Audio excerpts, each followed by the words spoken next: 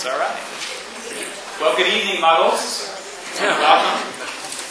My name is Daniel McInerney. I'm Associate Director of the Notre Dame Center for Ethics and Culture, and I'm very pleased to welcome you here this evening to the very first event of our Center's 2007-2008 season, this colloquium entitled Harry Potter and the King's Cross. Before I tell you a little bit more about our panel this evening, I want to give a plug to another upcoming Notre Dame Center for Ethics and Culture event. This fall, we're going to be sponsoring our annual Catholic Culture Series devoted to great Catholic literature, and this year's series is devoted to Shakespeare and his relationship to Catholicism. It's going to consist in 4 lectures on 4 consecutive Tuesday nights, beginning next Tuesday night, September 18th.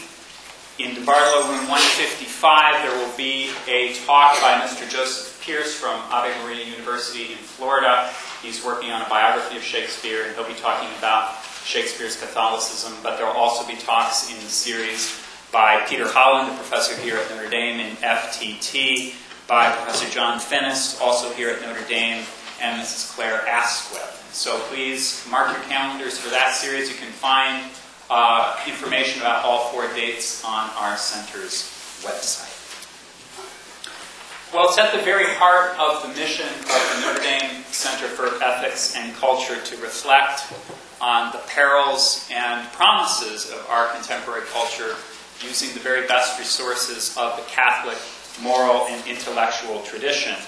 And I think we'll all agree that there is no cultural phenomenon that has had more of a global reach, that has been more lucrative, and that has been more prodigious in its power to attract than the 7 Harry Potter novels authored by J.K. Rowling. This hasn't just been a phenomenon of the popular culture. The fact that we have 2 highly trained academic philosophers chomping at the bit here tonight to share with you their thoughts on Harry Potter testifies that this phenomenon has spread to what we can call high culture as well. A quick look at just some of the basic facts about the series is dizzying. My internet research just this afternoon told me that over 325 million copies of the Harry Potter books have so far been sold, books which have been translated into 65 different languages. Just the other day, on September the 10th, Warner Brothers announced that the Harry Potter film franchise is now the most lucrative film franchise ever in the history of cinema, having grossed $4.47 billion in ticket sales and surpassing the Star Wars series and the James Bond series. J.K. Rowling herself is now ranked as the 13th richest person in Britain and Ireland, with her worth valued at £545 million, that is. And as you probably all know, she is indeed richer than the Queen. So we have a phenomenon indeed with this text. It's a text that perhaps the Bible, notwithstanding, has had the biggest popular reach ever in the history of Homo sapiens.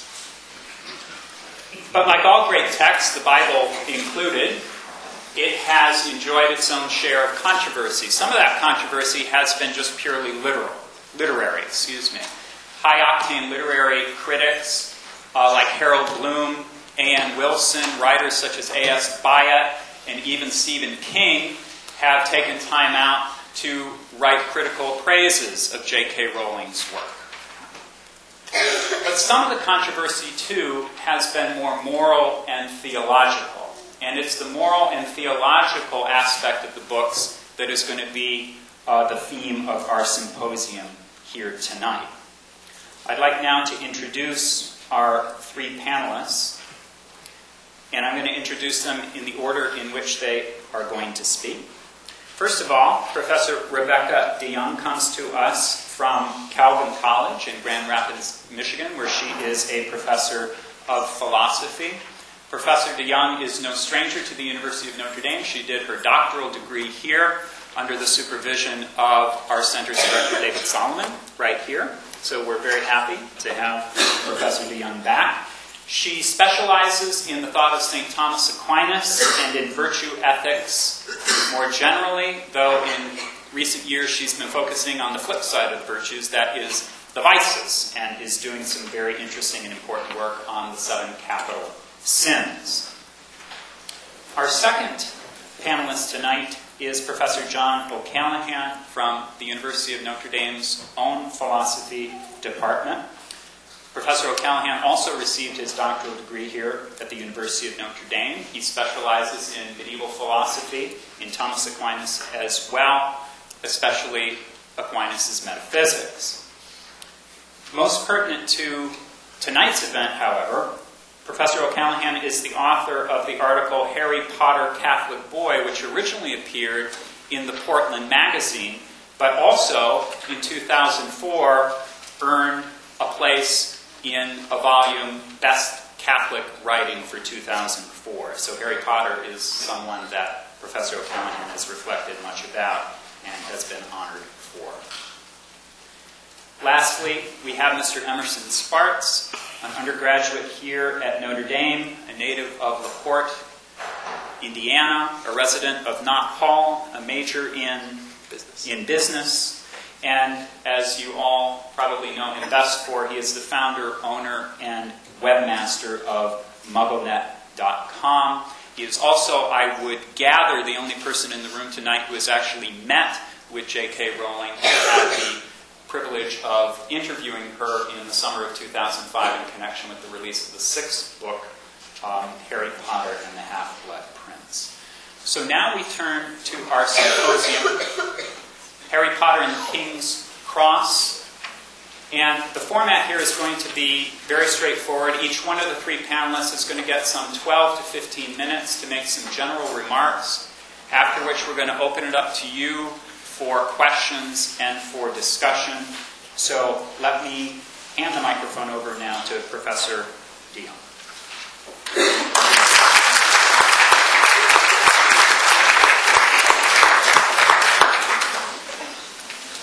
First thing I need to ask is whether I'm mic'd well enough. Can you hear me in the back? You good? Okay. The other thing is there's a handout that I brought along for which I did not bring enough copies. So those of you in the lower rows, feel the impulse to share if you would like. It's a handout with quotations on the front and on the back, a rough outline of what I'm going to say. For those of you who fall asleep in the middle of 5 minutes, you'll be able to wake up and still catch the general gist of the thing. I'm going to mostly read this talk for the sake of time. And if you give academics a stand-up routine, they tend to go overboard. So I'll be lively, but I'm probably going to stick to my manuscript more or less unless I get tempted to diverge. Thanks for your introduction, and thanks to the Center for having me here, and thanks to J.K. Rowling for writing some of the best books I've read in the last 10 years. It's been a pleasure. As my daughter Alexandra in the front row knows, we fight over the book when it first arrives, who's going to get to read it first. I do moral philosophy as a living, as a philosopher. I think J.K. Rowling does moral philosophy, but as a writer. We philosophers desperately need writers. For one thing, they're more interesting, typically. But because moral philosophy is not something we do primarily to become smarter philosophers, we do moral philosophy, at least if Aristotle was right, in order to become better people, better persons, better parents, and so on. And perhaps to help our students and our children become better people, too. Doing moral philosophy with this practical aim in mind, I think, takes pictures. It takes people who embody the virtues, people we can imitate. It takes role models. Sometimes they come from fiction, sometimes they come from film, sometimes they come from scripture, and sometimes from real life, people who embody the virtues. We learn to have good character by imitating these people. We need heroes and role models to pattern our lives after. So I think it's very important then to look at the kind of role models we get in fiction, in film, and in real life, the kind of cultural ideals that we're exposed to think about what kind of pictures of character and virtue they give us. So in her books, J.K. Rowling gives us a picture of the virtue of courage. So I'm going to skip the vices stuff tonight and go to virtues. But if you want me to talk about pride later, I have another whole paper on that, I imagine. So she gives us a picture of the Gryffindors in general as courageous, of James, Sirius, Lupin as courageous, Ron and Hermione as courageous, Dumbledore and Snape, we find out in the last book, in Lily, of course, and most of all, in that scene in the forest in Harry himself. And that's the scene I'm going to focus on in my talk tonight. Now, courage is the virtue concerned with strength and power. How do different pictures of power and strength, fear and vulnerability shape our pictures of what this virtue is? Tonight, I'm going to suggest to you that Rowling gives us a fairly radical and radically Christian picture of power and courage. Now, what's remarkable about her picture of Harry's courage in Book 7 is the way it resonates with the way Christians have thought about and talked about courage throughout the ages, from St. Augustine to Thomas Aquinas to John Paul II to Martin Luther King Jr. And this picture of distinctively Christian courage gives us, I think, a thought-provoking contrast with what I'll call our common or contemporary notion of courage. Think of this picture as the one found in your average action-adventure film, starring Tom Cruise in Mission Impossible, for example. Or doesn't Bruce Willis have a new Die Hard out now, too? That's sort of another one of those classics. So I want to examine how Harry's courage is different from the courage of our culture's heroic ideal. I also want to contrast Harry's courage with the moral character of Voldemort. I will argue that Voldemort cannot have the virtue of courage in any form. Now, Rowling's picture of Harry's courage gives us a positive model of a higher kind of courage, I think, and also a warning, because we, like our contemporary action heroes, are tempted to put our faith in our own power, which I think tempts us to become more and more like Voldemort if we're not careful. So there's a practical end of the whole lecture tonight. So tonight I'm going to consider those three models of character. The first is the American action-adventure hero model of courage. The second is Voldemort's character and his view of fear and power and death. And lastly, I'm going to consider Harry's courage, setting it against those two models that we discussed first, and explaining how his courage is the kind of courage championed by the Christian tradition throughout many centuries and even up to today. So first, let's think through that action-adventure model of courage. This model of courage is inspiring, no doubt, and noble, and certainly fun to watch on the big screen. Right? I go to all those movies too. The mark of this hero is that he rushes in and does something to ward off the evil that threatens. He fights the bad guys, and he wins. He uses aggressive means, he even uses violence, and he achieves justice in the end. Hooray. So we all walk out of the theater feeling great and cheering. He's a rescuer, he's a problem fixer, he's a fighter, he's someone who can do something about evil, and do it with his own physical strength and power and ingenuity. Not coincidentally, this hero is almost always male. I'll get to that again in a minute. Like all courageous people, our action-adventure hero is willing to suffer, is willing to risk himself, his life, put up with injury, and face his fears in order to achieve a good end. But in the end, this sort of courage is often a picture of human power. The power to triumph over evil using our own strength. And that power is usually physical or military power, hence the male model. It involves the use of force, brute strength, bigger guns, whatever. It easily trades on our desire to solve our own problems, on our own terms, and by ourselves. That's the pride link. Note that the action-adventure hero usually does it his own way. He steps in when the government fails or the police are found inept, which they always are, and he faces the enemy all by himself. He's an autonomous actor. He goes in alone. Now, I think there's something right about this model. There's something worth celebrating and affirming.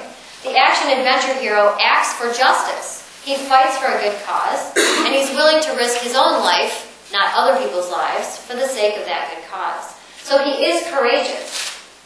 But we should be wary of the way that this model tends to glorify human power and its ability to overcome all evil. We should be wary, I think, of a hero who never needs anyone else, who expects to be able to conquer evil and evade death on his own strength and his own terms. So much for the first model. This brings us now to Voldemort. I think Rowling deliberately depicts Voldemort as lacking courage, and she does so typically through the voice of Dumbledore. In fact, I think it's impossible for Voldemort, unlike our action-adventure hero, to have this virtue. Courage is the virtue that enables us to stand firm against our fear of injury, difficulty, and ultimately death, for the sake of a good end that transcends us. Courage requires that we realize that there is some good bigger than us, a good that facing danger and risking death can, in some cases, protect or preserve. Courage is a safeguarding virtue. Standing fast against our fears, even our fear of death, is good only because it enables some other good beyond us to be safeguarded or enabled or protected. Why can't Voldemort have courage? Because for him, his life is the greatest good. He loves nothing but himself. There is nothing in Voldemort's universe worth risking his own life for, no one and nothing worth dying for. He can't recognize any good that transcends himself. That means death is the greatest evil for him. As Rowling says herself, he regards death as ignominious. He thinks it's a shameful human weakness. His worst fear is death. Because his own life is the greatest good, his greatest quest is to protect and preserve himself at all costs. And for that, he needs the power to defy death. Now, fear, which courage primarily has to do with, is our response to things that threaten us. How do you get rid of fear? By accumulating power for ourselves. Enough power to overcome whatever threatens us, even and ultimately power over death. Voldemort's quest is not to stand firm in the face of fear. His quest is to eliminate fear, especially the fear of death. Ultimately, the way to get rid of all fear, of course, is to become invincible, all-powerful, yes, godlike. So when Emerson interviewed Rowling, he asked her what would Voldemort see if he were in front of the mirror of Erised. And she replies, he would see himself, all-powerful and eternal. That's what he wants. So Voldemort is infatuated with power, his own power, because he seeks to be above death. He seeks to be immortal. He seeks to be beyond the possibility of fear. Now, ideally, he won't need courage, that is, if he's successful, because he will have eliminated his own vulnerability to death and any possibility of his own weakness or suffering.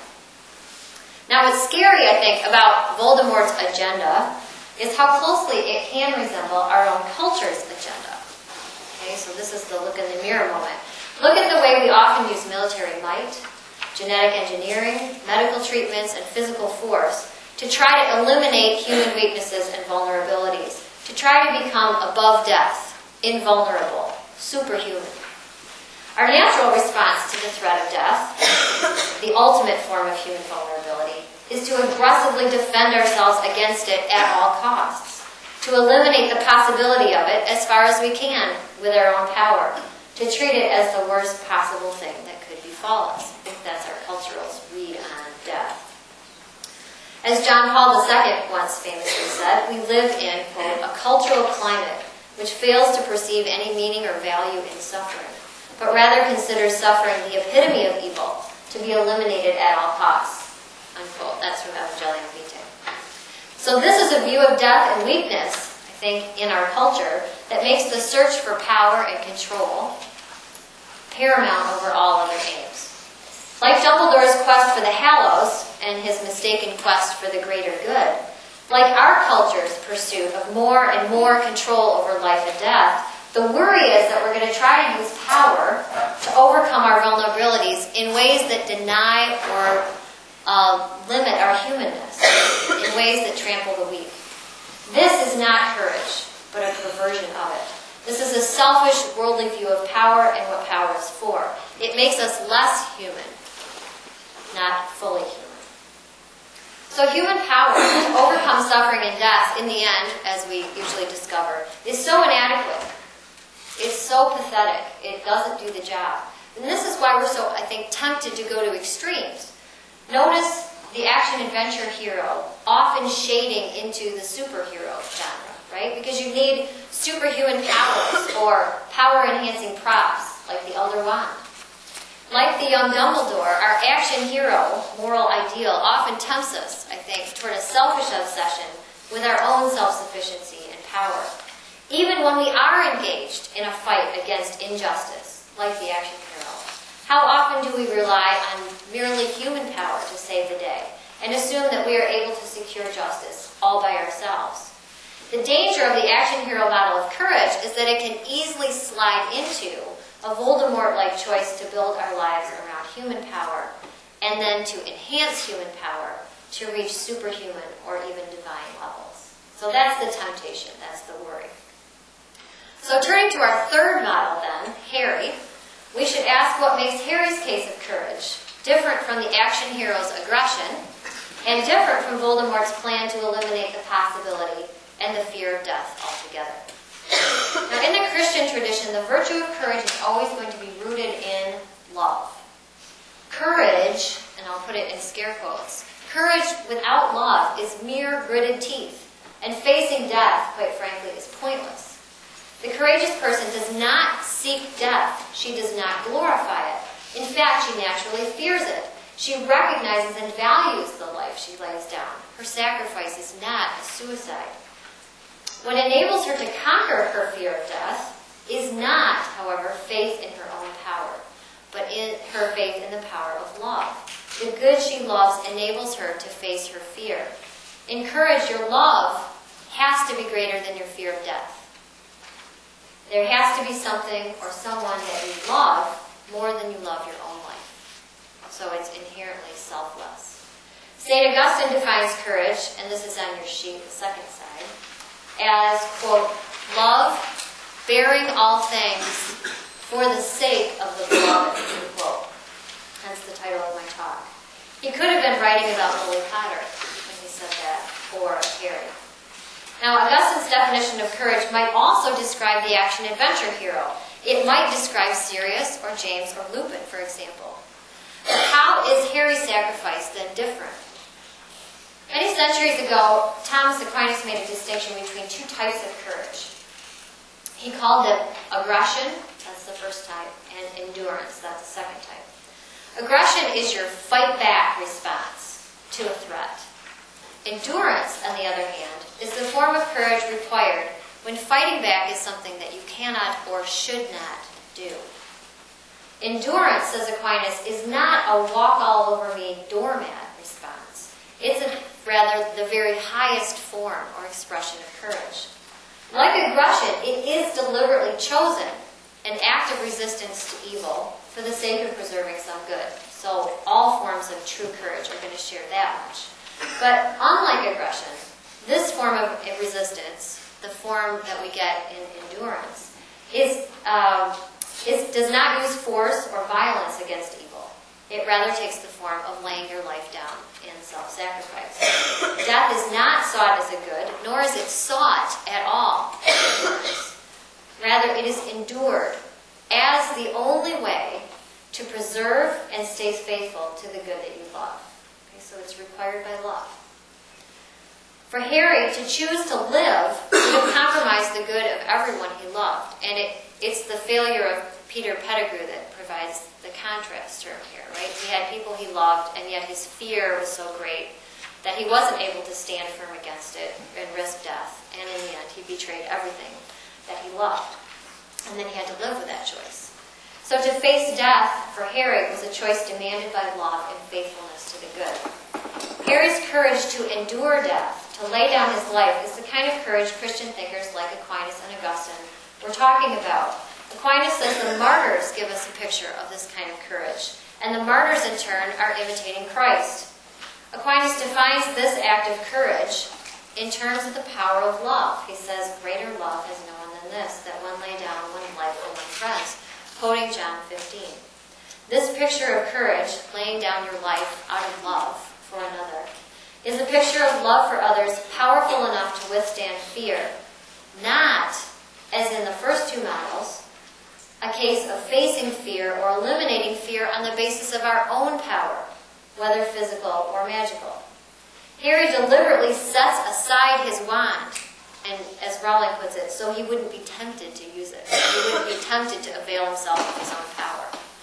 And he deliberately chooses to pursue the Horcruxes, not the Hallows.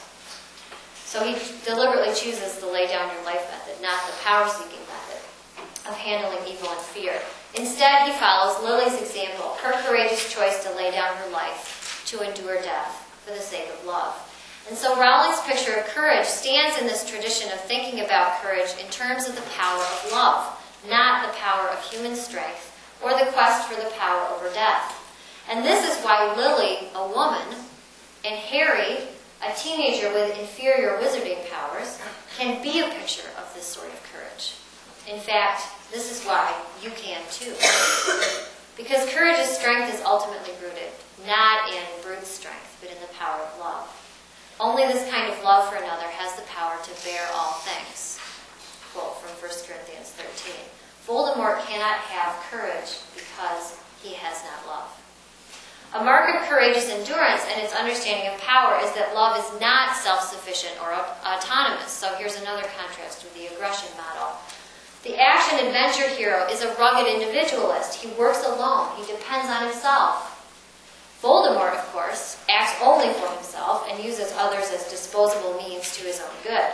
But Harry essentially relies on his friends throughout the books. And in his death, in that great death scene, where he walks through the forest, I think it's crucial that he claims the power of the communion of the saints by using the resurrection stone to surround himself with those whose love has formed him. It is Harry's decision. It is Harry's act. But, as Rowling writes, their presence was his courage. Love binds us together in community. Love recognizes that we are not meant to be self-sufficient, self-reliant. We flourish in solidarity, not solitude. Aquinas says that fear is born of love. What we fear most depends on what we love most. So do a little homework check on yourself tonight. Write down your greatest fears and try to figure out what sort of loves they grow from. Voldemort fears death most because he loves his own life more than anything else. His fears are rooted in selfish self-love. Harry, on the other hand, can face death courageously because he loves something beyond himself and his own life. His love of others and their good, and his desire to protect them, is a love that is stronger than the fear of death. This is nothing less than charity, the greatest of the virtues. In the end, it is a power that transcends Harry, the powerful protection of his mother's love that enables him to endure. It is not his own wizarding skill, or intestinal fortitude, or brute strength that saves the day. Harry's love for others ultimately transforms his view of power and defines his courage. And this picture of power and courage is one that echoes through many centuries of the Christian moral tradition. We're indebted to J.K. Rowling for her fresh articulation of this picture of moral virtue in Harry Potter, a role model of courage whose defining name should perhaps not have been the boy who lived, but rather the boy who loved. Thank you.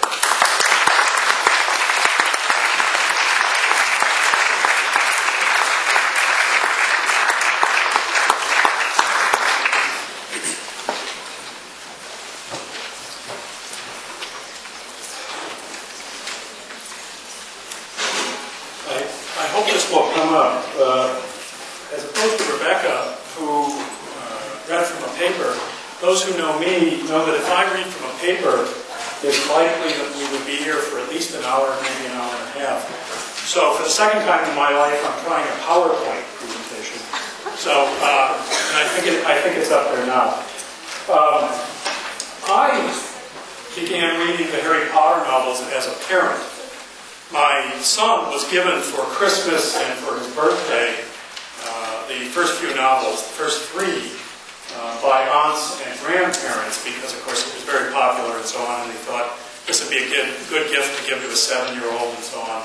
And at the time, that would have been about 1998, at the time, as the novels got much more popular and because there was all this wizardry, you started to get a kind of reaction. One is the reaction of the sort of high culture critics, and that is anything that is popular must not be good. I'm not going to address that one so much here, but the other was from a certain kind of religious reaction, and that is because it was about wizardry, it's a very bad thing, and probably evil, and one's children shouldn't be reading it. So seeing these sorts of things and being a concerned parent,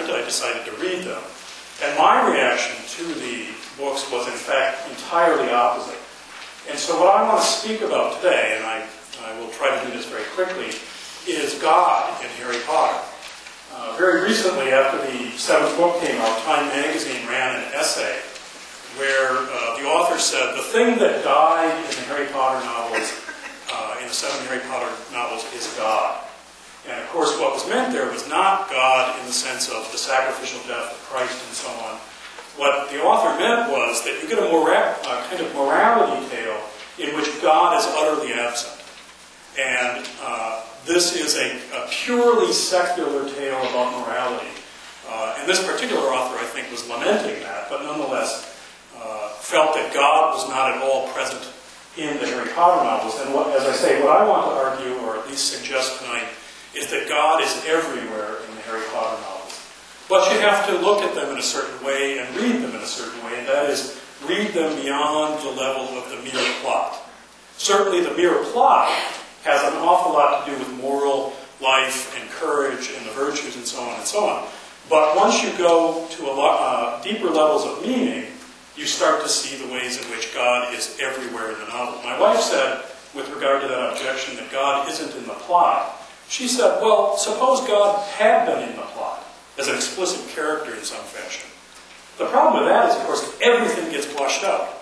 All of the characters suddenly become unimportant, because there's God in the story. There's Christ in the story, whatever. It just gets washed out of the plot, all the other interesting characters. And if you think about it, Søren Kierkegaard said, it's a sacrilege. It's sacrilegious to call the Bible the greatest story ever told. Because that places the Bible in the setting of a literary work. And what he meant by that was that other stories aren't like this. And you can ask yourselves, have you ever read a good book about Jesus other than Scripture? Where's a good novel in which Jesus figures? No, you don't read these books. Why? Because they make everything else unimportant. That is, Christ in the plot.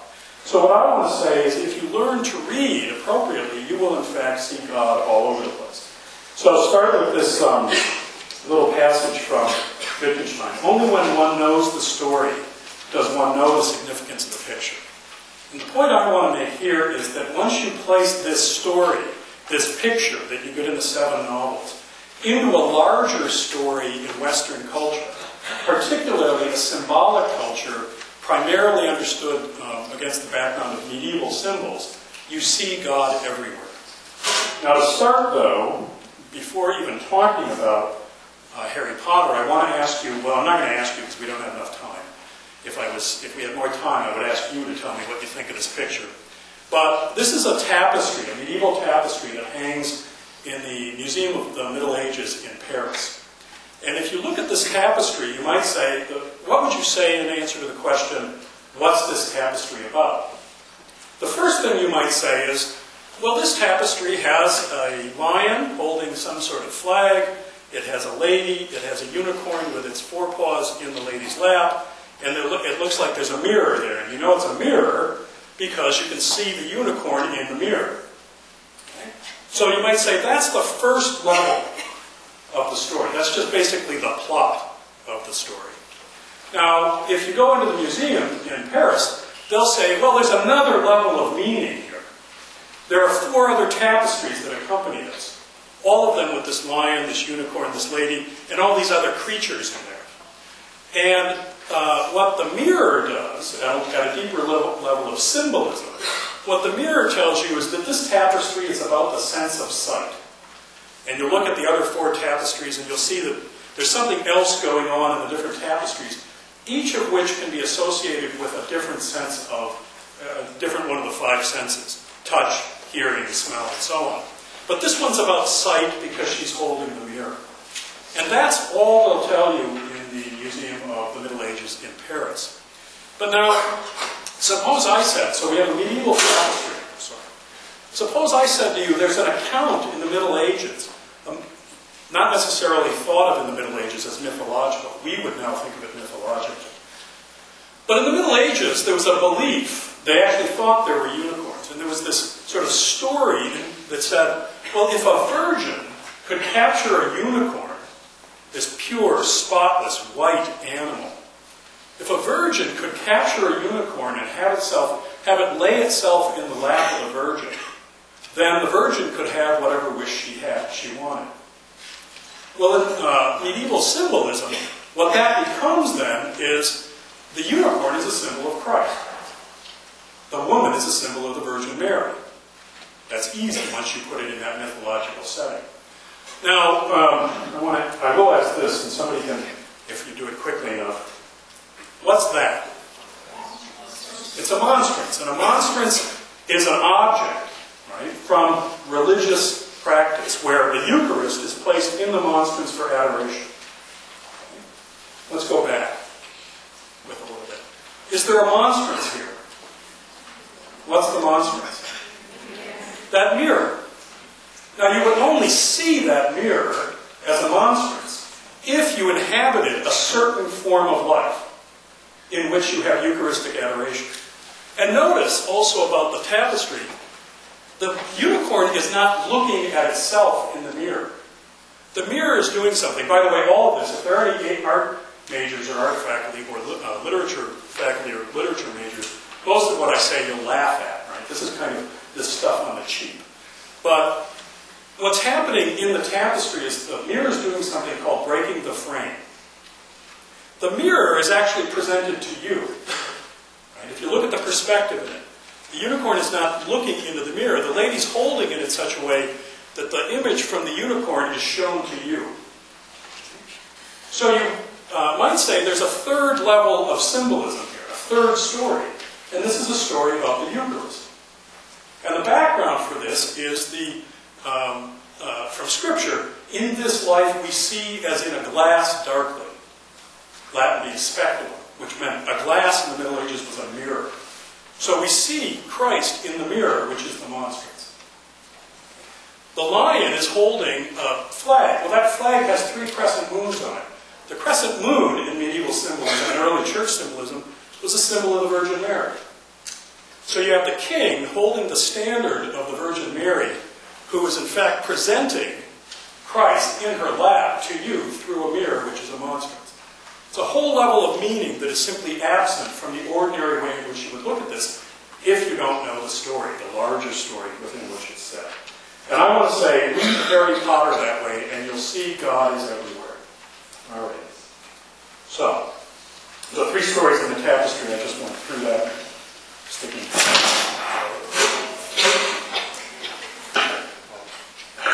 Try to do this here, get this volume on talking. Interesting coincidence.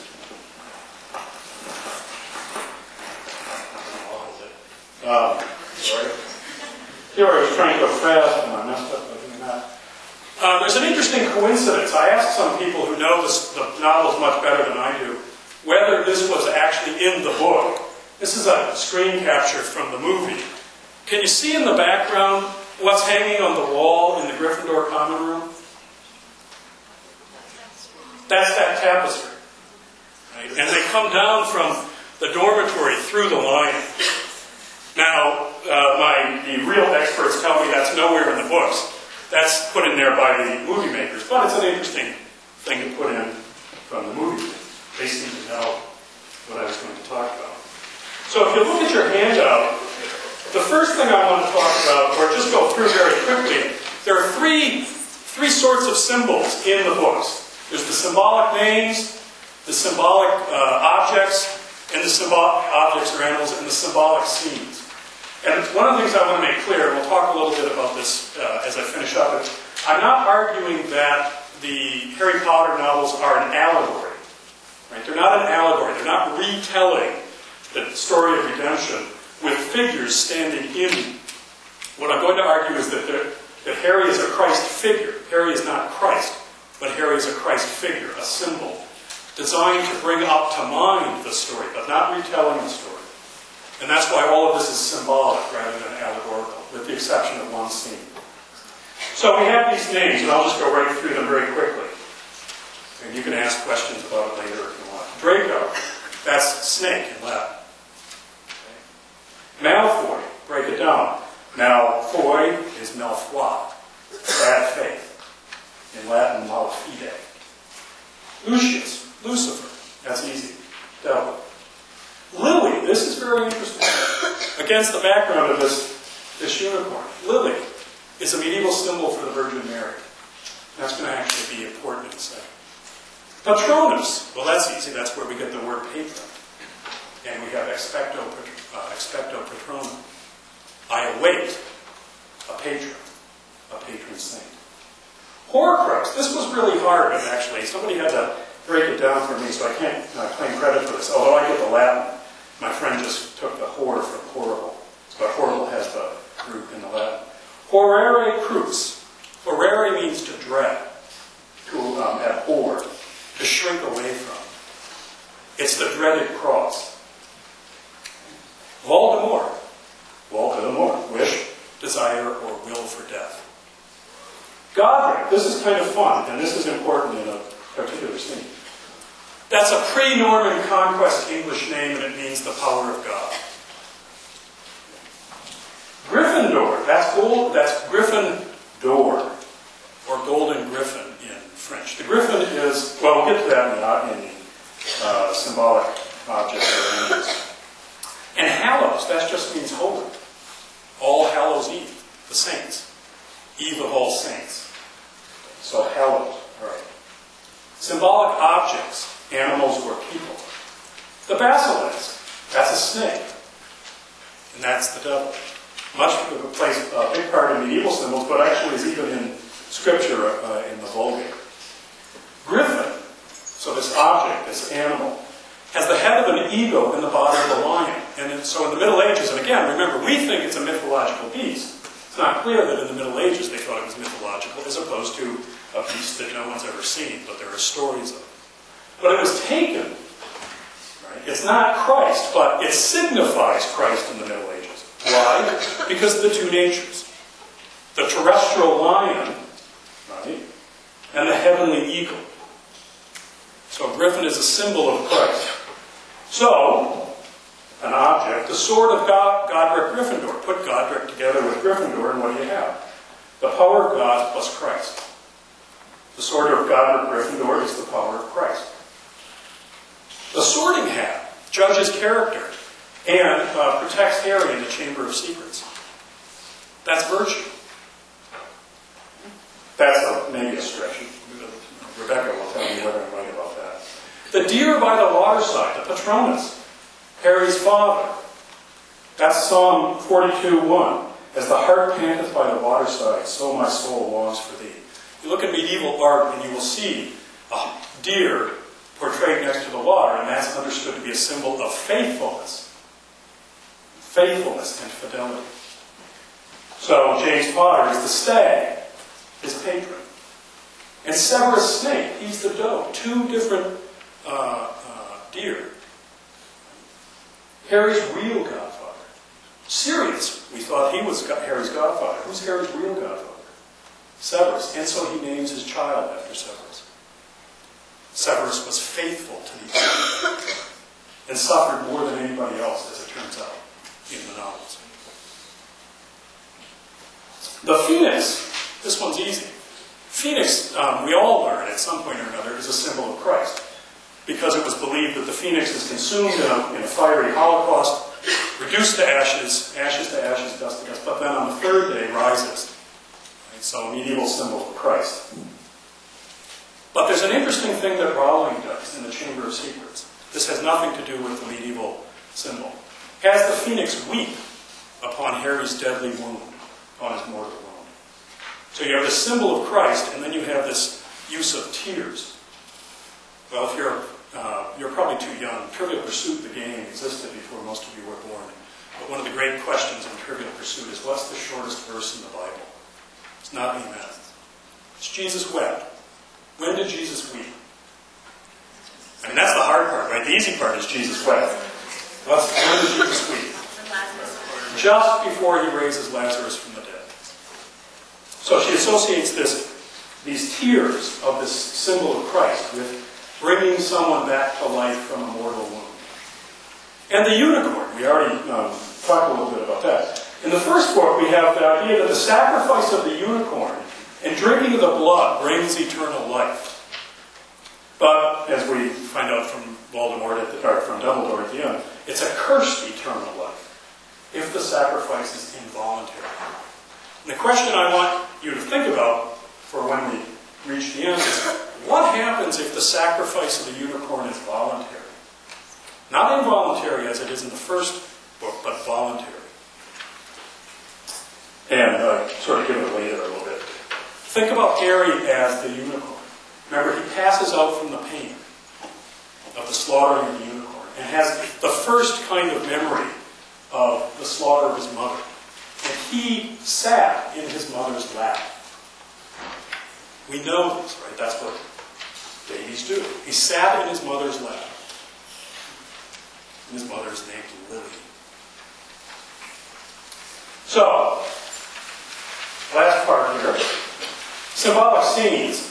Now, one of these isn't actually symbolic. One of these is just Rowling being explicit. But the first symbolic, well, so the four that I mentioned here, the Chamber of Secrets, the burial of Moody's Eye, the church and the graveyard, and the pilgrimage to King's Cross, or of King's Cross. So this again is a screen capture from the Chamber of Secrets movie. We see Harry here driving the sword of Godric Gryffindor into the basilisk. This scene is in the books, frankly allegorical in a number of ways. It's an allegory of the story of St. George and the Dragon. If you're familiar with the story of St. George and the Dragon, there's a dragon that's killing the inhabitants of the city, so the king seeks for aid, sends his daughter out, and so on. St. George comes along. St. George does battle with the dragon, is bit by the dragon, falls to the ground, and depending on the story, there's two different ways that you'll hear the story. Either falls into a river, and the waters of the river cleanse the wound and bring St. George back to life, or he falls on the ground and rain starts to come from the sky, and the rain brings him back to life. And then he goes on to defeat the dragon. This particular painting is from a church in Venice by an Italian artist called Carpaccio. And in the same church, by the way, you can Google all of this, I haven't been to this church. There's another legend portrayed in a painting, and it's called St. Torfina and the Basilisk. Unfortunately, St. Torfina has come upon bad times since Vatican II. He's, like St. Christopher, been dropped from the rolls of saints, because there's no clear evidence that there ever was such a figure. But the legend of St. Torfina was that there was an emperor whose daughter was possessed by a demon. And St. Torfina comes and casts the demon out into a basilisk. Now, at the time that Carpaccio was painting, it was thought that a basilisk was kind of a winged dog, not a snake, from Scripture. So he casts the demon into the basilisk and then does battle with the basilisk and kills the basilisk. These two paintings from the same church, St. George and the Dragon and the basilisk, and St. Torfina. So this scene, as I say, is allegorical with regard to that. Well, too far. It's also allegorical with regard to the phoenix flying them out of the prison. They hold on to the tail feathers of the phoenix. The phoenix is a symbol of Christ. Christ comes down to the prison and delivers them out as they hold on to his tail feathers. That's the harrowing of hell in the Apostles' Creed. The idea is that Christ descended into hell to deliver the just men and women of the Old Testament. Dante in the Inferno has this as well. When Christ entered in, the reason hell is in ruins in the Inferno is because when Christ came into it to deliver them out and to take them out, hell could not stand bear the presence of Christ and fell apart. And if you remember in the story, when the phoenix comes down and they start to fly out, the Chamber of Secrets starts to crumble into a ruin. So those scenes are frankly allegorical. Okay. What were my other ones here? The burying of Moody's eye. Now, as I say, that's not really symbolic. That's explicit. Most people seem to have missed this that I point to them. What did Harry do after he buried the eye? Anybody remember? Those of you who, other than those of you who have talked to me about this. Yeah. he marked the spot on a tree, which of course the tree is symbolic of the cross. He placed a cross over the grave on the tree. That's not symbolic, that's explicit. What's interesting about it, of course, is the seventh book showed this reverence for the dead that we didn't see in the previous books. Remember, when he buries Dobby, he says, I'm going to do it by hand, not by magic. There's a kind of reverence for the dead. And that scene leads us into the graveyard. In the graveyard, we get the two scriptural quotations. The first scriptural quotation is, where your treasure is, there also is your heart. Okay? And the other one being, the last to be conquered shall be death. And those are on the passage symbolic scene. So, where is it? Do I have it? Yes. Where are they? I can't read because the print is so small. Well, I sort of have. But both of them, the where your treasure is, there also is your heart. That's about heaven. If you look at the larger passage, that's about life after death. The other one, right, the last to be conquered shall be death, is precisely about the sacrifice of Christ in the resurrection. Those two inscriptions, so we're getting symbolic again, those two inscriptions are on two graves. But if you remember the scene as you enter into the graveyard, first thing, it's Christmas Eve, so the night before Christ is born. And you hear the Christmas carols in the church. But now if you remember, your experience of stained glass windows is typically to be inside the church. And the light from the outside illumines the stained glass windows and presumably, symbolically, illumines your experience of the faith within the sacred ceremony. What Rowling does is she reverses the illumination. It's at night. There's snow everywhere. It's dark. And she describes going through the graveyard.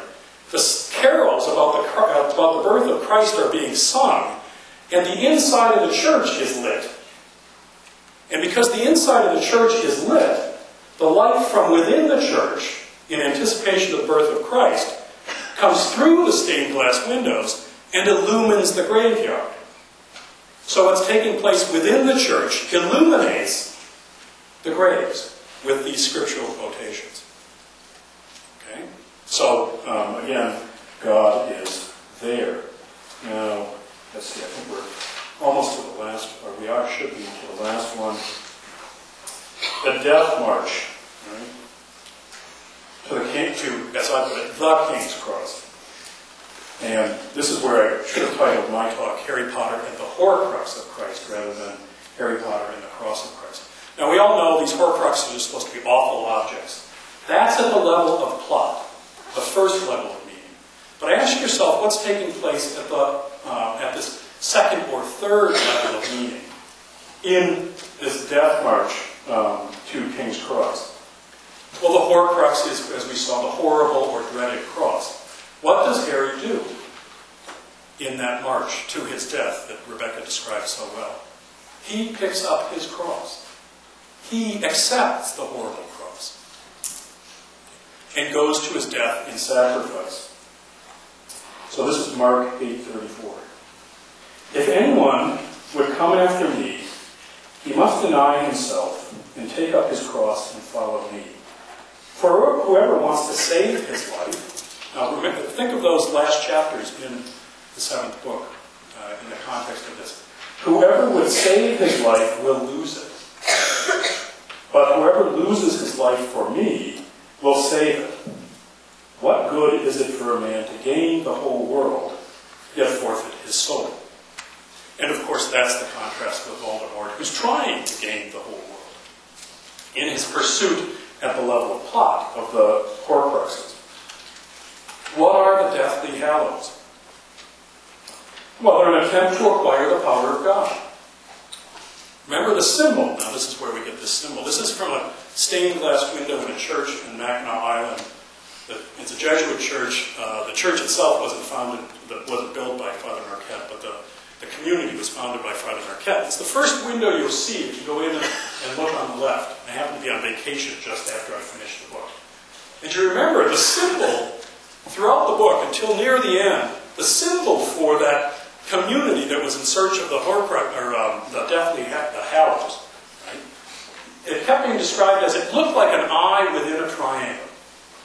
This is a late medieval symbol for the power of God, the power and providence of God. It's called the all-seeing eye.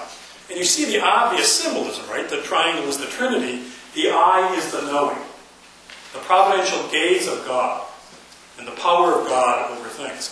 So, what is it to search after the hallows?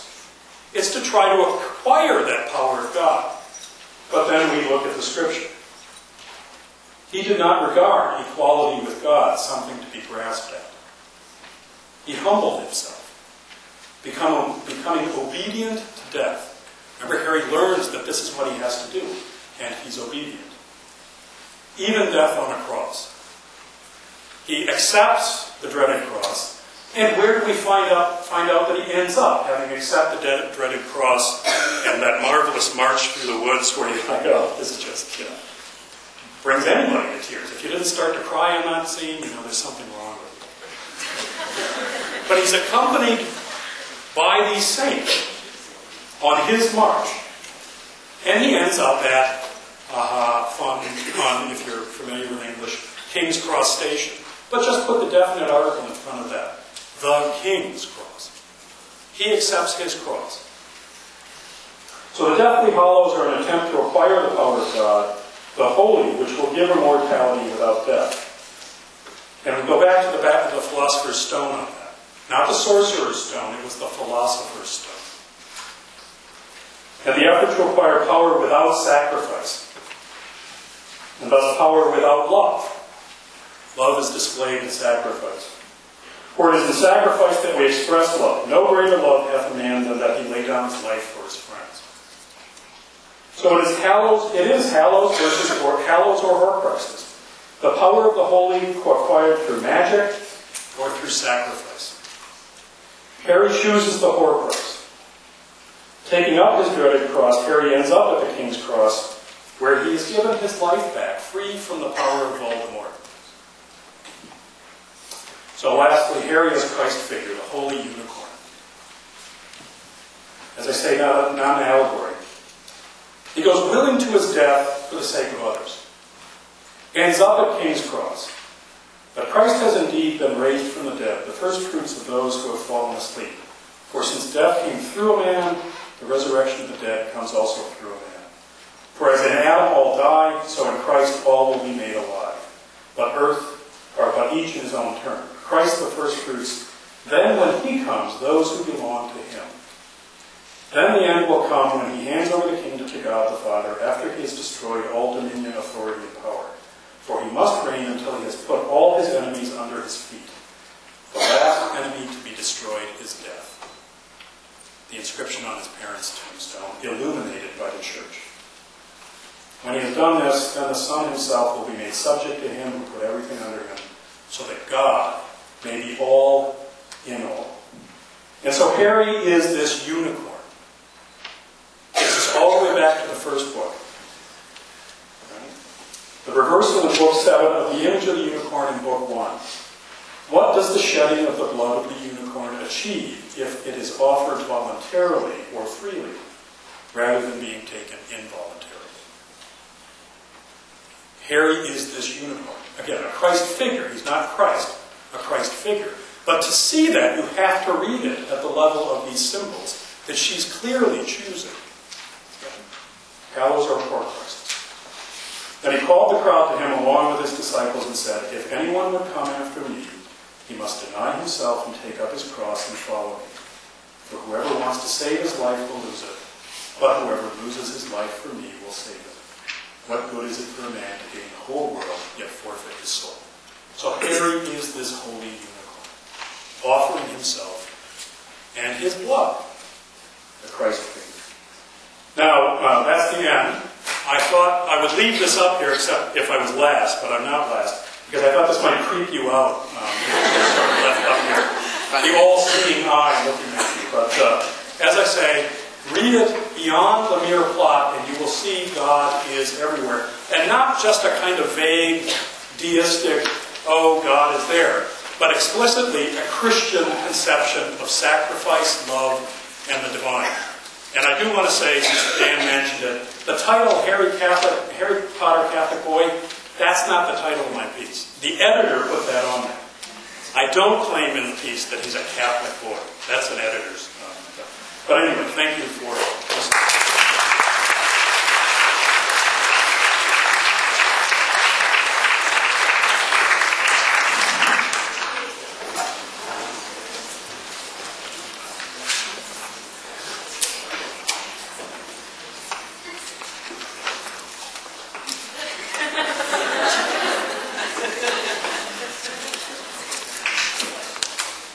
Now, some of you might be wondering, what does this have to do with Harry Potter? Einstein's a very, very smart guy. I've been a student here for a long time, and just for once I wanted to be the guy writing stuff on the chalkboard, so it has nothing to do with it at all. So last night I was sitting there at my desk, and it was about 2 o'clock in the morning, and I reenacted one of those, from the cartoons, when you got on one shoulder you got the little angel guy, the other shoulder you got the little devil, and they were going back and forth, and the angel guy's like, dude, you got a lecture tomorrow. You should probably prepare something. And then the other guy's like, yeah, but you spent the entire summer, you talked to how many thousands of Harry Potter fans in over 45 cities. You'll figure it out. You'll think of something, witty and profound and erudite to say to contribute to the discussion. And, but as you can see from the chalkboard there, clearly, this shoulder won. So I'm about to bring the intellectual level of the discussion from here to about here. And just kill some time by telling you some funny stories and kind of crazy things that I've seen in the past 8.5 years running the website. So I'll start off a little bit by saying, who am I? How the heck did MuggleNet happen in the first place? Some people say, oh, you started this website, you must have been some kind of web genius, computer prodigy. And the truth is, no. I found one of those free webpage makers when I was 12, and I had just started homeschooling, actually. And I wasn't thinking, oh, I know what I'm going to do now. I'm going to create the world's largest Harry Potter website, and it's going to be great, and my friends are all going to think I'm really cool. I thought, it'd be fun to make a website out of something, so... Harry Potter, yeah, I like Harry Potter, that's cool. And then I got really obsessed.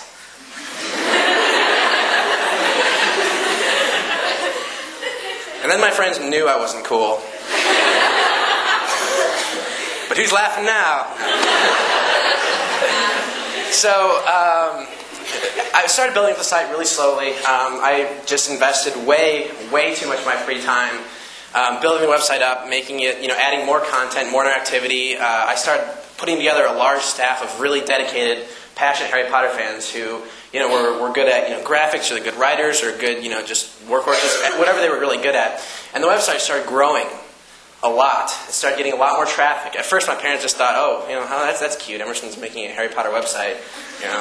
That's great. And then all of a sudden, the website started getting a lot of attention. It was featured in the BBC, and then it was a USA Today hot site. And then my parents started, looking at it in kind of a different way.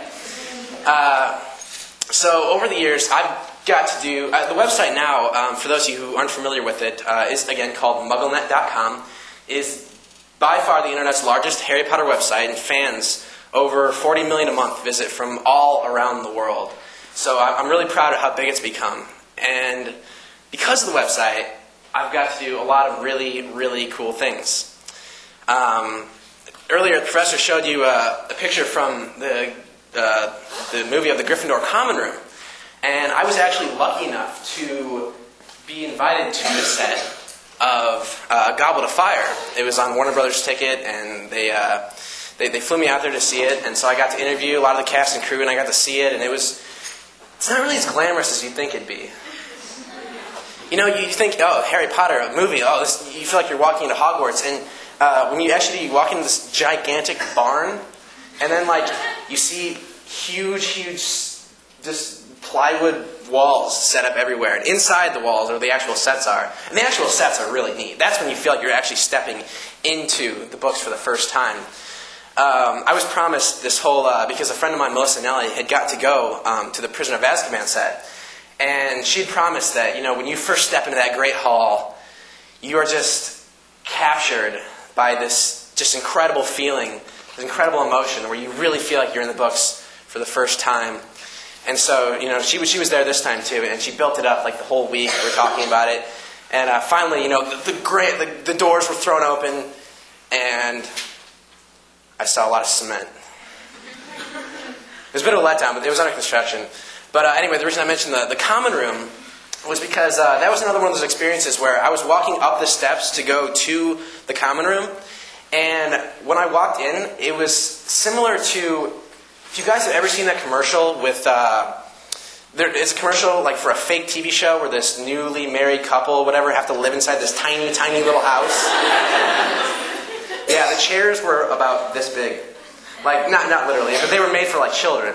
Because it's easy to forget that those kids in the movies, they're really not very big.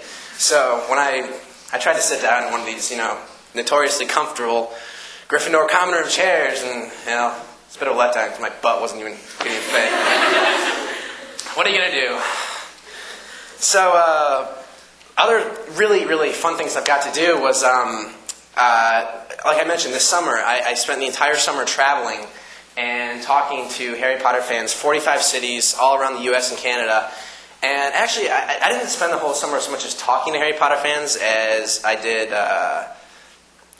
arguing with them. Because of the website, we actually published a book called MuggleNet.com's What Will Happen in Harry Potter 7. The book actually spent 26 weeks on the New York Times children's bestseller list at the #2 spot and sold over 300,000 copies. But in the book, we put forth a theory that was very controversial. We made the radical claim that Harry Potter was a Horcrux.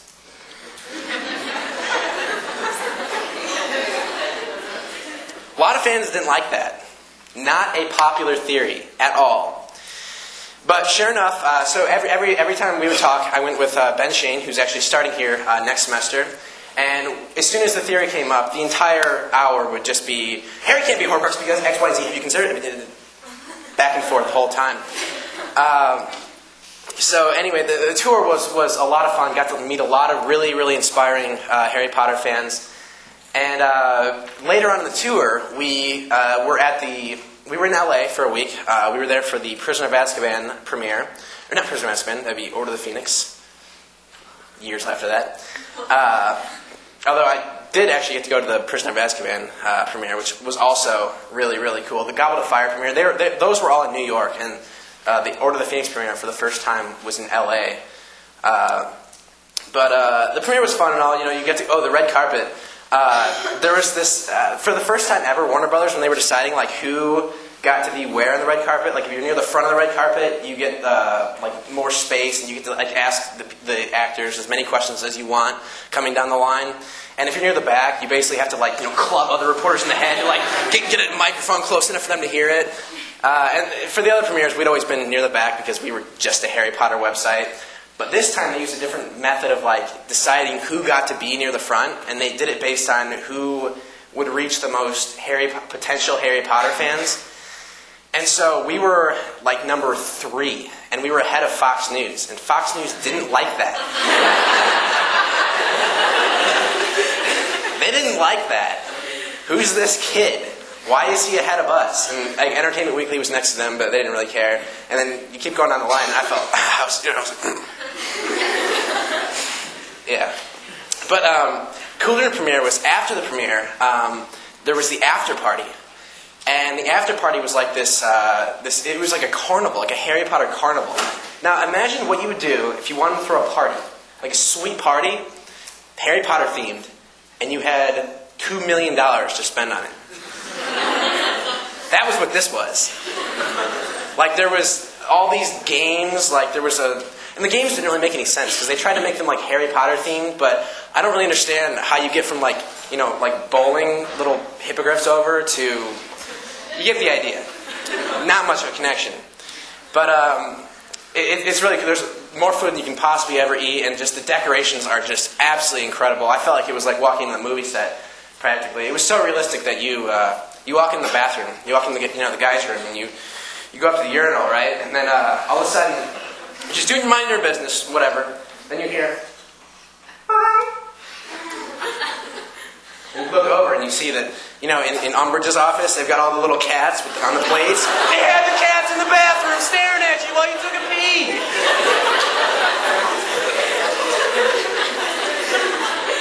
It's one of the most traumatizing experiences of my entire life.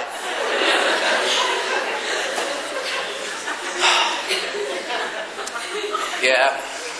Anyway, like the cool part's when you're walking around, all of a sudden you're just walking by and you see some short guy walking by. Oh, there's Dan. Oh, what's up, Dan? And it's cool about that. He calls me Muggle because he can never remember my name. It's kind of insulting because I've met him a bunch of times now, but he never remembers my name, even though I have a really, really weird name. But yeah, that's one of the cool things is also getting to know some of the cast and crew. Luna Lovegood, the girl who plays Luna Lovegood, her name is Ivana Lynch, and she's a really, really big MuggleNet fan. And we talk on AIM and stuff. But one time,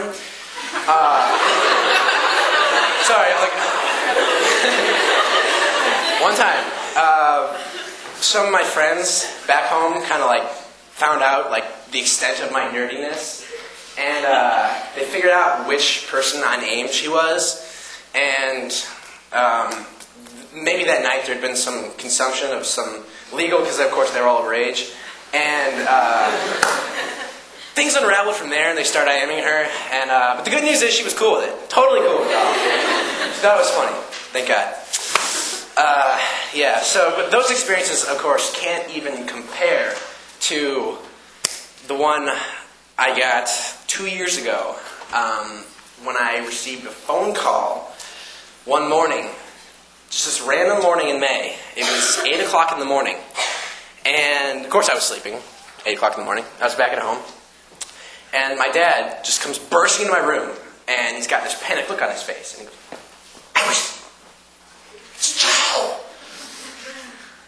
So, my first thought, why is this guy named Joe calling me at 8 o'clock in the morning? This better be good. So he hands me the phone, and it was 8 o'clock in the morning, just woken up, so I sound like Barry White. No. Hello, this is Joe.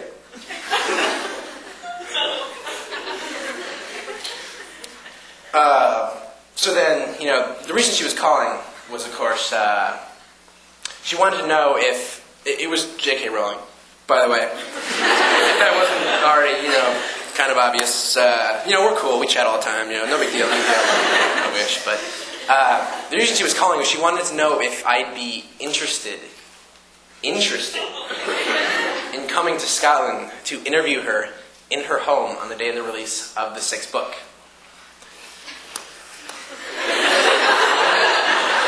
But I played it cool. I said, Joe, I'll check my schedule. Maybe I can fit you in. Our people will talk. We'll figure something out, right? No. Of course, I was thrilled. I was just...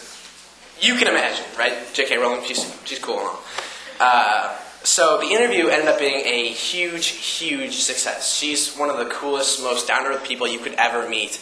And I really felt like we shared a bond. We shared a connection, and I've only ever talked to her twice since then. But I'm sure that the year or 6 months between the times we talked, she was thinking about me all the time.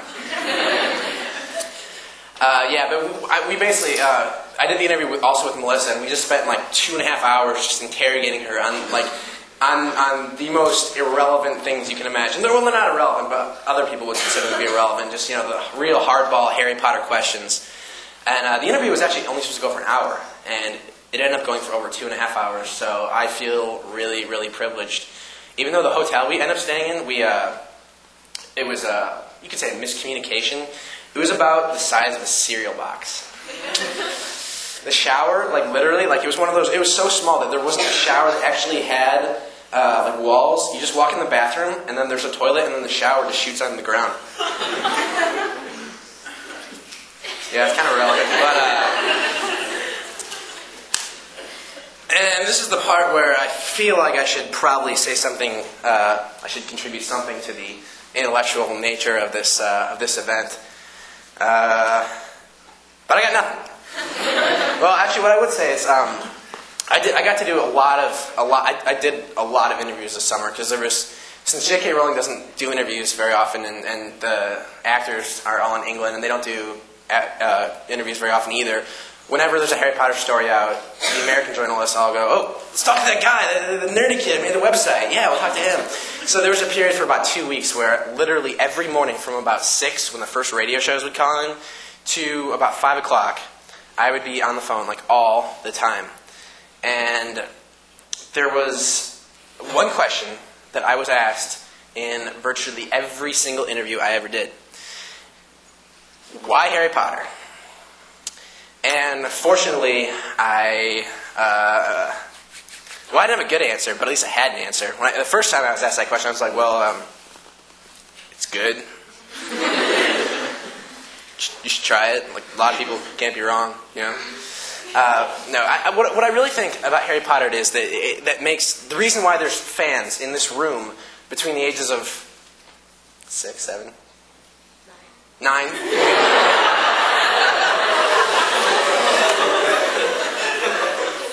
It's a compliment. One day people will thank you. Like, oh. And I'm not going to name ages because I'm not good at that, but old. And the reason why I didn't make eye contact with anybody, just to cover myself here, okay? All right, is because Harry Potter he's so universally human that everybody can relate to him in some way. It's like everybody can see a bit of themselves in Harry. And Harry Potter is it's not about, I'm sure a lot of you guys, when I read Harry Potter for the first time, it wasn't about casting spells and flying broomsticks and that I loved reading about wizards. Because I wasn't like opposed to the idea, but it wasn't something that I wasn't really a huge fantasy reader at that point. But what it is just that Harry Potter is just a great story with wonderful characters that are easy to fall in love with. That's the only way I can think of it. It's just a great story, and a great story is that no matter what the subject is. And that's why more and more people are being converted. I guess that's kind of relevant to the theme, right? Not really. Because they're giving Harry Potter a chance for the first time. And that's why people ask me now, after, like all my roommates and stuff, after they ask me like 1,000 times, how much do you make, how much do you make, how much do you make, they always ask, well, what's next? Your life's over, right? No more Harry Potter books? But I say nay. I say there's still 2 more movies left. I say J.K. Rowling is writing another book. Now, it's not a continuation of Harry's journey, but she did admit that she's writing an encyclopedia, because at her house in Scotland, which is huge, by the way, huge. I joked that it was the size of I joked that it was a castle to, I think some guy from the San Diego Union Tribune, and he quoted that literally. And so that article hit the AP, and so every single article about the trip mentioned that she lived in a castle, and of course, she didn't. And, journalists are no good. There was another time when, I don't mean that literally, but I made a joke. There was a running gag I had at all the events I did over the summer where I went through this long spiel about how it'd be really cool if, there's a final battle, like where, all the good side and the bad side were fighting. And, on the bad side, there was, like, the werewolves and the vampires and the Death Eaters and stuff. And then on the good side, there was the house elves, there was the ministry, there was, the Dumbledore's army, and the U.S. military.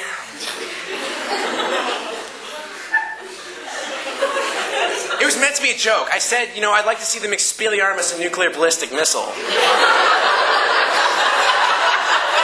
It was a joke. Clearly sarcastic. I thought quite clearly sarcastic. Clearly you agreed, you laughed. The journalist who reported on me clearly didn't understand my humor. It must have gone way over his head. But anyway, that article also hit the AP, and I had to answer a lot of questions about that. A lot of questions. I actually did say, before that actually happened though, I did an interview for Fox and Friends, and I said it on the air, and I figured, this time it'll be okay because I can actually, use inflection, and they'll be able to see the dry sarcasm just dripping, all over. But no, I got lots and lots of emails. People don't think I'm very smart. But that's okay, because I don't remember. I had a reason for going to this whole journalism thing, but I don't remember anymore. So, and I made my profound comment about why Harry Potter is important. So, I'm going to end it there.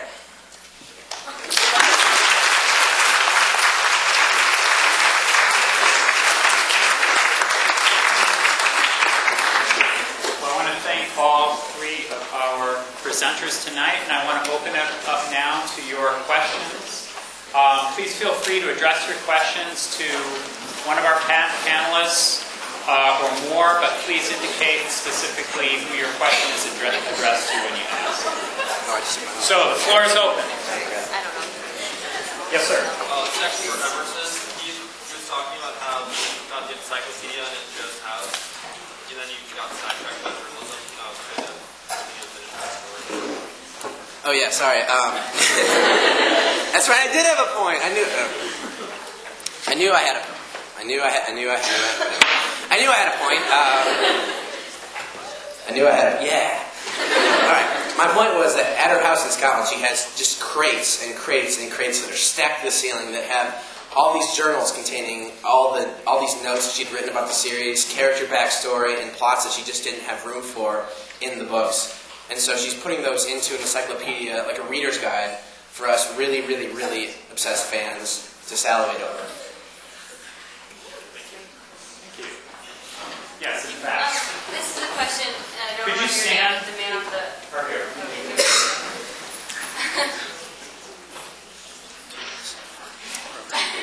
This is a question for the man on the... I don't remember your name. Mysterious character. I feel like a lot of the symbolism you're talking about in the book is amazing, but I guess I would wonder how much of it you think J.K. Rowling really intended, or how much of that was really just kind of her writing in culture. I mean, the idea, for instance, of Malfoy and Lucius, those are kind of, I mean, when I read the book, I was like, oh, you can pick up on kind of the negative connotation there. How much of it was intended, do you think? And perhaps that's a question for Emerson, too. Yeah, I'm not sure that is it working? That's as I say, anybody who really knew about literary criticism and literature and art would say everything I've said is just sort of, silly and so on. But I don't think that you can... It's an interesting question, but it's certainly not a question you can definitively answer without her saying so. But one of the points about symbols within a culture and a larger story, and that goes back to that original slide with the quote from Wittgenstein on it, these symbols have a life within a culture. And so the question of authorial intention, right, in a way has to fit into a larger setting when she chooses to adopt symbols, right, from that culture. The life of the symbol lives within the culture and not simply within the mind of the author. Right? So I myself think that she, given the number of these symbols, right, and particularly given the fact that things become explicit in the seventh book, like placing a sign of the cross over a grave, right? The number of symbols, the kind of references, the flatly allegorical story of St. George and the dragon, I think an awful lot of it had to have been intentional and conscious. But that doesn't take away from the fact that some of it may just simply be meaning that's present in the story that she doesn't explicitly intend, but nonetheless the symbols bear because of the life they have within the larger cultural setting. Writing doesn't take place in a cultural vacuum. If you choose to write a story about a phoenix that saves children from a prison, whether you intend that to be read as the harrowing of hell, you can't help have it read that way, and it's a legitimate reading precisely because that's the life of the symbol. So you have a kind of obligation to the symbols you take up to recognize their meaning once that meaning becomes available. Clear symbolism that she intended. I think most of it, I've sat through a lot of, I've heard every theory you can possibly imagine that any Harry Potter fan ever thought, and they used lots of really weak symbolism to draw these theories out, but there were some that were really, really interesting, some of which Professor pointed out earlier, but clearly she definitely, a lot of it is very deliberate. Yes. My question is for Professor Dion.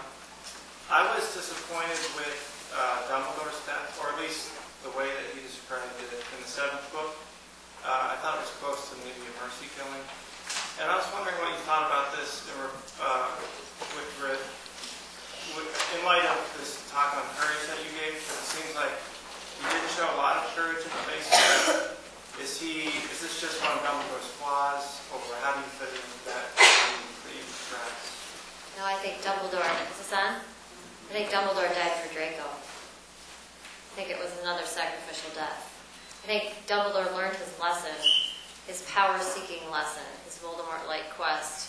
He realized that that was empty, and since he took up his post at Hogwarts, although he still had lingering temptations, obviously, I think in the end he knew that Voldemort was gonna get Draco, and he had dedicated his life to the protection of his students, and I think his death was just a continuation of that kind of, again, sacrificial love for Draco, because he knew all along. So Snape had to kill Dumbledore in order for that love? Well, Snape, again, was also doing this for Draco. Sure. I mean, the idea being, if Snape did it, we would think that Voldemort would think that Draco did it, and then we wouldn't have to get Draco, victimized by Voldemort anymore. So I think that's consistent with Dumbledore. The question I'm still toying with on the virtue theme, and I think that the interesting thing about Book 7 is the way it kind of complicates each character. Nobody's sort of a pure type of any virtue. What we really need is the community to be virtuous and to uphold us when other members of the community fail. And so this is, partly my own question for Emerson too, but to what extent do the four characters, Ron, Hermione, Harry, and Snape, represent the four houses and some implicit unity of the virtues? The idea that not only within the courageous community do we need people to step up when others fail, but also within the community at large do different people embody different virtues in ways that make the community as a whole all four houses together, able to embody virtue in a way that no single human being in their fallibility is able to do. Sorry. I think she makes a lot of good points.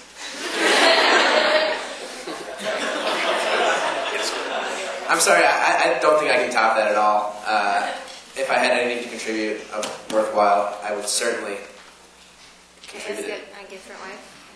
Do you think there's anything to the theory that Harry is the paradigmatic Gryffindor, Hermione the paradigmatic Ravenclaw, symbolizing wisdom, Ron the paradigmatic Hufflepuff with his patience and his steadfastness, and Snape the paradigmatic Slytherin? And we need all four for things to come together in the end. Think there's anything to it? I think it is an interesting theory. I heard that... You didn't even give me a chance to That's a start. nice way of saying, well, whatever, we'll put it on the wall of shame. Oh, the wall of shame. I actually originally heard that theory, but Ginny was the fourth member of the trio, and Ginny was the Slytherin, and she does display certain Slytherin characteristics. I think she is, you could say she's cunning. I apparently heard her bat bogey hex is something to be feared. So I'm not sure whether J.K. Rowling intended it that way, but I do think it is certainly noteworthy. I have a question for Emerson. Are you single? Yes, I am. Not for long. And I'm flattered. Okay. Enough with the philosophical questions. J.R.R. Tolkien always said that The Lord of the Rings, although obviously there are allegorical elements to that, but it was just simply a good story that he wanted to tell. And do you think J.K. initially started out with that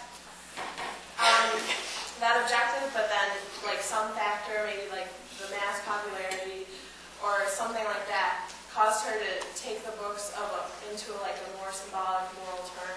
Or do you think that was her intention all along? Anyone? I don't know. That's for you, Emerson. I'll answer very briefly. When she started writing the books, she didn't have any overt thoughts about writing a moral story. It just started, the story just kind of, she had the idea for a story when she was on a train to London, And she just originally it was just about a boy, and she started creating his life, and then the moral messages started like happening while she was writing, but she didn't plan to before. I think you definitely have to say that all good literature starts with the plot. Right? If you don't have a good plot, who cares what the symbolism is?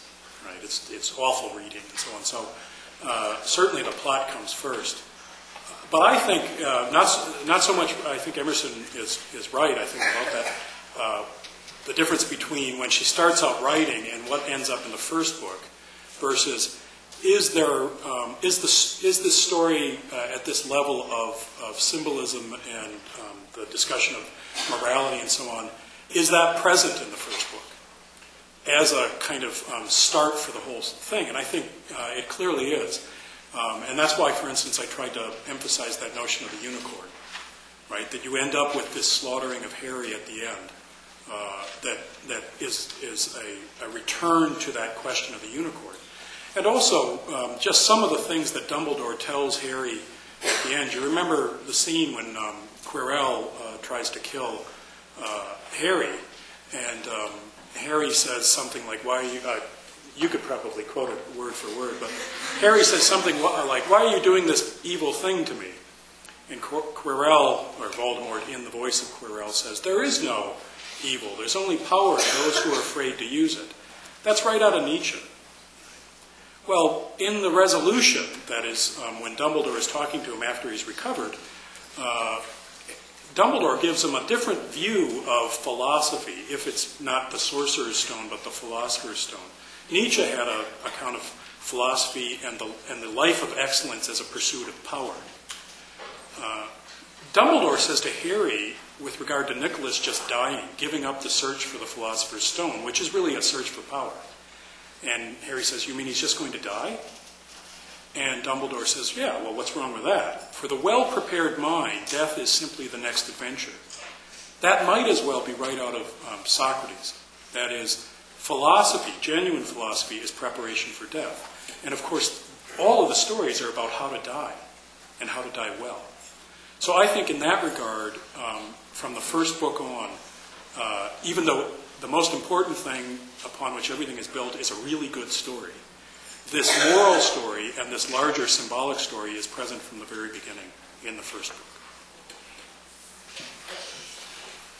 Yeah.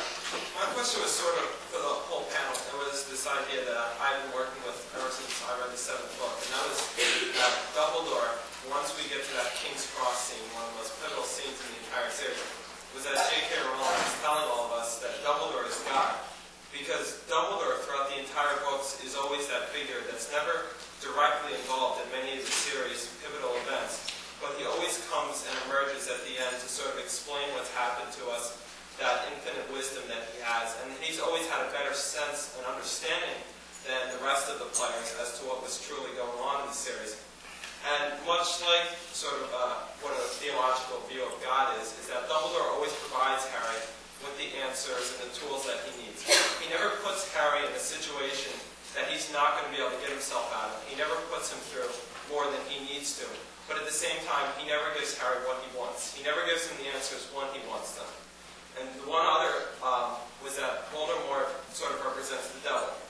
While Voldemort was once with Dumbledore at Hogwarts, Dumbledore kicks Voldemort out of Hogwarts and because of his quest for power. And now Dumbledore and Voldemort are competing sort of for the hearts and souls of the rest of men in the books, just like God and the devil now compete for all of men today. And the last point that I had was also that Dumbledore is always toying with that idea of free will, that we sort too soon. He's the one who always gives people that final chance. He's the one who will never turn on Snape, who always believes in the better side of Snape. He's the one who always believes in Draco. At the last moment, when Draco is about to kill Dumbledore, Dumbledore still believes in the best of Draco, and he's willing to sort of sacrifice himself to give Draco that final shot at redemption, and he's the one who always believes in the best of mankind. So I just wanted to hear your thoughts on that idea of mine that Dumbledore, in a sense, represents, and he does have that archetypal view of God. He's got the long, long white beard in that sense. So I know I went on for a while, but this is a lot of thoughts I have. I think the long white beard part sealed it. My answer is no way he's fallible. And the 7th book brings that out as clearly as anybody else. And he says himself he's making educated guesses. So I would be a naysayer on the God theory. I would say he's not God, but he certainly has certain symbolic features of the divine. One reason for saying he's not God is, of course, he recognizes he's not worthy of the hallows, right? And says, perhaps you, Harry, perhaps only you, but I couldn't do it. So, in terms of the story, he's not God suddenly appearing and so on. But there are certainly features of Dumbledore that, again, bring to mind the divine. Way back in the first book, he tells Harry, "You're going to have faith in me. I'll tell you what I can. I can't tell you everything now. You'll find out more as we go along. You'll understand more. So faith leads to a kind of understanding. Faith in Dumbledore does, and so on. And then he says, and of course I'll never lie to you. I may not tell you everything, but I'll never lie to you." And he does have certain features, again, that kind of bring to mind the divine, his knowing, his ability to help you understand the great scheme of things and all that. But yeah, I wouldn't say that he is God. I would say, more like Harry, he brings to mind certain features of the divine, and that's his symbolic function. Question for you again. Professor O'Callahan, or Mr. O'Callahan, or John even, as opposed to you. That's all right. It's not your fault. All right. One thing I was confused about was whether Harry believed in God or not, because they celebrate Christmas, but there's never any mention of celebrations of God. So that was just a question. Again, this has to do with what happens if you bring, say, Christian faith into the story. Then it becomes a churchy story. And it becomes a story, okay, where's Christ, and so on and so on. So that's one element of why write a story where it's not obvious, and so on. I don't think Harry understands. And again, if you look at that graveyard scene, it's really enlightening. Right? The illumination of the graves by the light of the church, singing the Christmas hymns in anticipation of the birth of Christ. It's hard to get any more explicit sort of, again, reference to Christian faith than that. And yet, if you remember, Harry looks at the grave, inscriptions on the graves, and he says, what do those mean? Right? So clearly he doesn't understand. He doesn't, in that sense, have Christian faith. Right? He doesn't understand what these mean, but the reader is supposed to see the reference and say he's missing something. He doesn't understand. It's not odd that he doesn't understand, because he spent the first 12 years of his life underneath stairs, living underneath stairs in a family that you don't anticipate was taking him to church every week, and so on. So I don't think he understands, and that's part of the drama. Right? He doesn't understand his destiny. He has to come to an understanding of it. And she very cleverly, I think, as a good writer, avoids making it a kind of churchy story. But it's there. There's a really interesting parallel scene just before that, and that's when Voldemort is remembering killing his parents. And that's on All Hallows Eve, right? Halloween. So the evening of Halloween becomes a parallel with Christmas Eve. All Hallows Eve, Christmas Eve. And Voldemort looks at all these kids running around in their costumes, right? And I can't remember the word for word, but he says, he's kind of disgusted. He says, look at them all running around in all those little costumes, these cheesy commercial costumes of the modern age, mimicking a world they no longer believe in. Right? These little kids, they're mimicking a world they no longer believe in. Because the world in which Halloween has a sense and a reality is a world in which you think it's the eve of All Saints. But they don't believe in that. And yet that's a parallel scene to coming across his parents' grave on Christmas Eve. The two Eves, Halloween and Christmas Eve, where he can at least see the inscriptions, even if he doesn't understand them. It can't be said of him that he doesn't believe. He just doesn't know. Yes.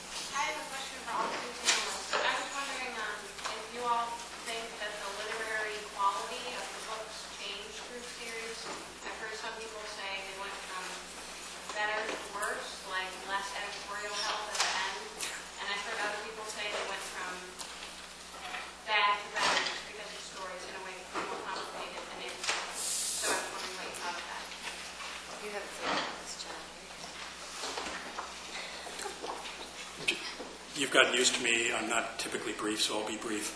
I'm not a literary critic, but I think the writing got much better. I don't think the writing was bad in the first book. It was very thrilling, but I mean, some of the scenes are just, particularly the death of Dumbledore in the first instance, and then Harry walking off to King's Cross. I mean, that's marvelous writing, and when you can't put a book down, C.S. Lewis said, at least one measure, not the only measure, but one measure of good writing is that you want to read it again. And it certainly passes that test. I think we have time for a couple more. Let's go. Professor Dion, I missed, unfortunately, your talk, but when you mentioned briefly about morality, I wondered, in combination with Mr. Callahan's talk on symbols, whether you found the moral messages in Harry Potter in general incomplete because of the non-theistic aspect of it, because, as you're saying, they deny, or she doesn't deny, but she explicitly does not include God or any of these things, but rather illustrates kind of a very developed moral mindset through emotional development and very, very real kind of non-serious aspects of life. Well, here, Professor O'Callaghan's stuff has really set up well for the answer I want to give you, which is that, sure, she's not explicit about it. The characters in the book aren't believers. She's not explicit about Christian faith being a part of the story, and yet I think the kind of depiction of courage that you get in Harry's walk into the forest to meet Voldemort can only be explained well on a Christian story, on a Christian view of what virtue is. Both Aquinas and Augustine will say that the most true and perfect forms of the virtues are informed by charity. So without Christian love, you aren't going to get a fully perfected account of the virtues or an instantiation of virtues. So I think it's no accident that the highest depiction of courage in the books, and she's pretty explicit that that's the pinnacle, right? Everyone's saying to Harry, this is the greatest brave act we've ever seen, is in fact an instantiation of what can probably be best described from a Christian point of view. So I don't think it's incomplete. I do think that it does develop over the stories to become more and more explicit. I mean, by the time you're in book 7, if you want to deny that we've got sort of a very richly Christian informed view of the virtues, it's pretty tough to deny in book 7. In the earlier books, I think it's not as clear, although it's definitely inchoate. It's definitely there if you want to sort of go back and return to the earlier volumes. I think early on, too, the way that Dumbledore talks about love and sacrifice is pretty clearly indicating that the moral life is going to have to involve more than just being nice, for example, or following the rules. Last one. This question for Professor Dion. I was wondering your opinion on Snape's courage that he shows. Because on the one hand, he's more selfish and says he's always going to have love for Lily. But on the other hand, unlike Harry, who has good love by these other people, like the Weasleys and Sirius, and he knows his parents love him, Snape's never been loved himself. I'd like to think it's safe, so just your opinion. Well, the short answer is I don't have a theory. I don't know what to say about somebody like Snape. But I do think that there is more affinity between Snape and Harry and Voldemort. I mean, in some ways they are all the loner types, the people who haven't been brought up in a warm, loving home. I mean, Harry gets sort of adopted, a decade or so, and by people who try to fill in this gap. But the point is, the first 11 years of formation he was as alone as Snape was. So, yeah, they're all coming from a place where they have to learn and discover love and embrace it. And I think they do so to different extents. I mean, Harry obviously makes it farther than Dumbledore does, at least, in Dumbledore's early days. Dumbledore makes more mistakes along the way. And likewise with Snape, they're not all sort of going to make it to the same level. And I think that's just a fair assessment of how character formation works in real life, right? I mean, depending on your moral upbringing and the influences and how teachable you are And the grace you get given along the way or not, I mean, people get morally well-formed to a greater or lesser extent. So that's the best I could do on the long answer. Let me thank our panelists.